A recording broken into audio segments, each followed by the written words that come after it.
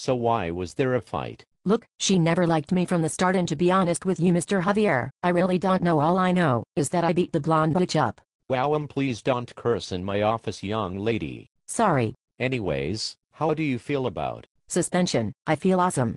no, not that. Then what? Well, yeah, we can use suspension, or whatever, but little girl, why are you so bad now? You used to be my little angel.